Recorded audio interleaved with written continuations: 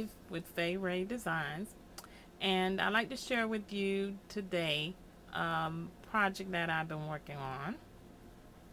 And I got the inspiration from another YouTuber, and she did sort of project idea inspiration for managing scraps, and that was Psycho Mom. And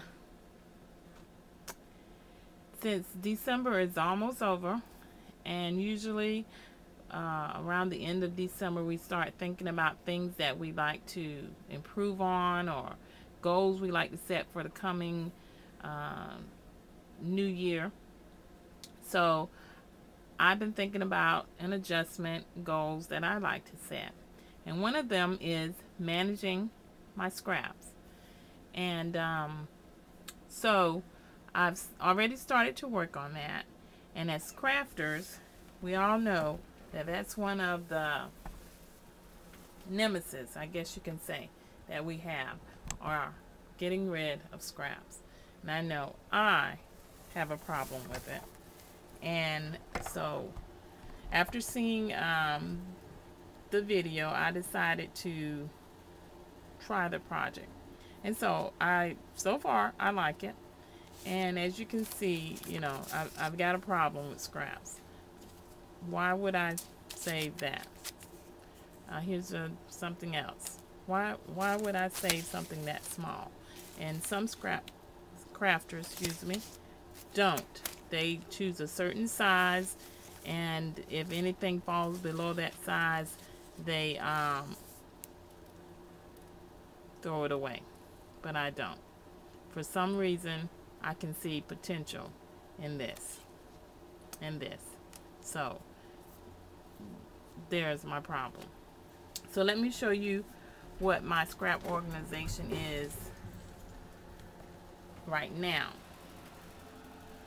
This is a storage bin that I got from TJ Maxx, and it has 6 baskets, and as you can see, the baskets are, except for the top 2 that I've already started organizing, they're chock full of paper scraps, and those are not the only paper scraps that I have. I've already started condensing some of the scraps, and I have a little bit more. So what I usually would do is, let me adjust this, take a page protector, and after I work on a project, see, I can't even open that. After I work on a project, I just throw everything into the page protector and throw the page protector into the bin. Okay, here's another one, and here's the other one, and here's this one. That's not quite as full, but it's pretty full. And so, as I said, I've already started organizing, and so I organized some pieces here. And I think I'm going to just take like my die cuts and put them in page protectors again, and that way I can just lift the page protector, the pack, out of the basket.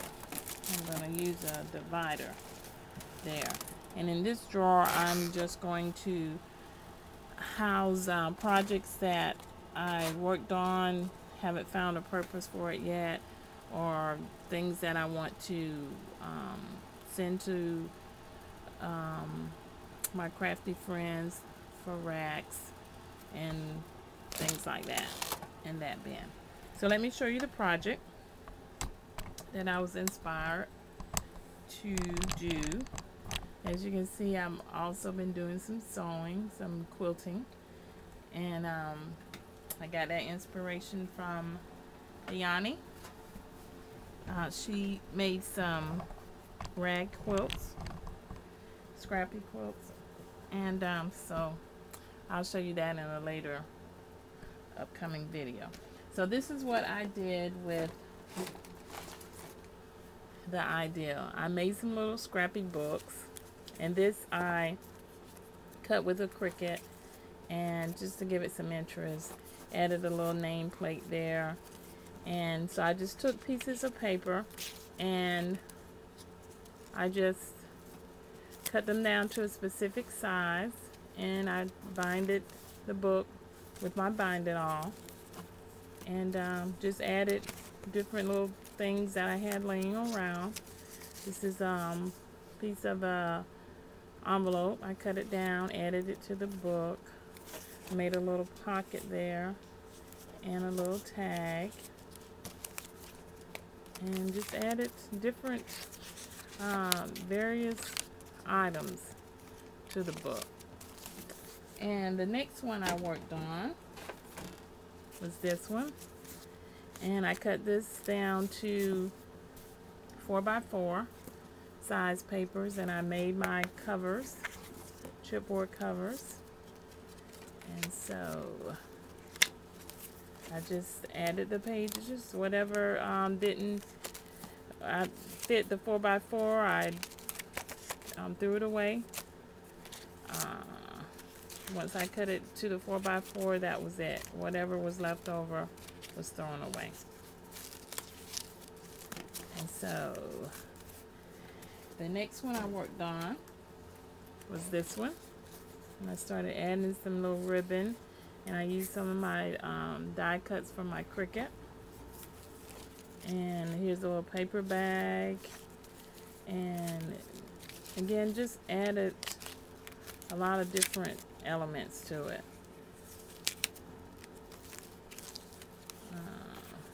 From my Cricut, that was a discard, this little cup, and this was an envelope. I cut it down, made a tag to go in it. That was from my Cricut. That was another journaling spot from my Cricut. That was cut on my Cricut. I added some graph paper for journaling. That was cut on my Cricut, as well as that. And that was just something that was discarded. And the one that I worked on today, I made a little bit bigger. This is 5 by 4.5. And again, I made my covers, and I just cut the pages down and just added them to the book. And so this is, for right now, this is going to be my problem solver for my paper scraps. And I can either keep these myself, or I can gift them to my crafty friends. And you can add pictures, journaling spots, anything you like. But I think it's a good alternative to just throwing your scraps into a bin and thinking that you're going to use them later, because you're probably not. So why not make them into something that you can use or that you can give away. So as I keep progressing toward my goal of managing my scraps, I'll show you some future videos, and I hope today's video inspired you as I was inspired to get control of my paper scraps.